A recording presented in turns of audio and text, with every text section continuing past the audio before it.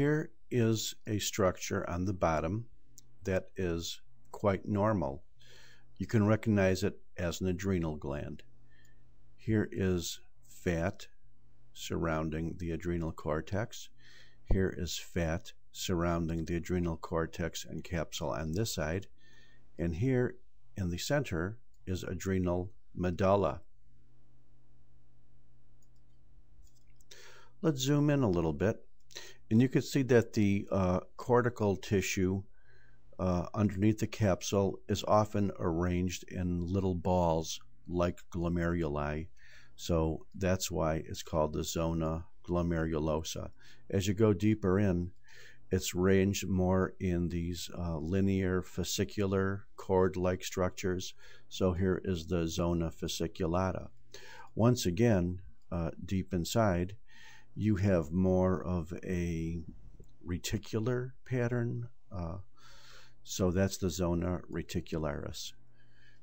Here you have some material in which you recognize things that look like ganglion cells and a lot of very big blood vessels. So this is the medulla. This is a normal medulla. Good demarcation between cortex and medulla. Good delineation of the three cortical layers. Here's sugar. Here's salt. Here's sugar. Here's sex. For mineralocorticoids, glucocorticoids, and gonadotropins often are sex hormones. Here's a nice capsule. Here's some nice fat around it. The whole gland might weigh 5 grams, and the cortex is fairly uniform.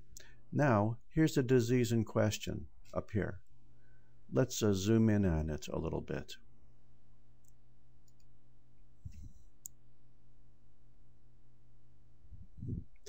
I think you could probably recognize again that it's adrenal gland. I think you could make out perhaps some small glomeruloid or ball-like structures underneath the capsule for a zona glomerulosa.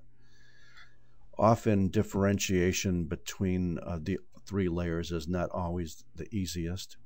And in this case, it's not as easy to differentiate medullary tissue from cortical tissue. But you know when you get into these large veins lined by thick amounts of smooth muscle, that's the medulla. What is wrong with this adrenal cortex? Well, sure, you could see cells here, but in between the cells, you see this substance that is pink, it's glassy, it's homogeneous. It's one of the many forms of what we call microscopically hyaline, but it's not fibrin, it's not fibrous tissue.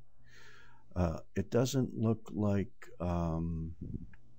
foreign material of any type, but it is kind of a glassy, homogeneous, pinkish material. Well, it turns out that if you were to do a Congo red stain of the cortex, you will see that this material is indeed amyloid.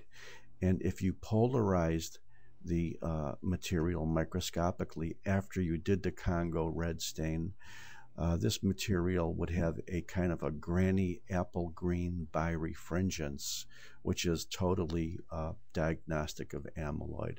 Amyloid is infiltration of immune protein, often resulting from granulomatous diseases or other chronic diseases. Sometimes it's associated with multiple myeloma. And amyloid is also generally associated with aging in general, but when there is this much amount of it interfering with functions of organs, then it's a part of a pathologic process. This is amyloidosis of the adrenal gland. Amyloidosis can occur in just about any organ. In this case, it happens to be an adrenal. Thank you very much.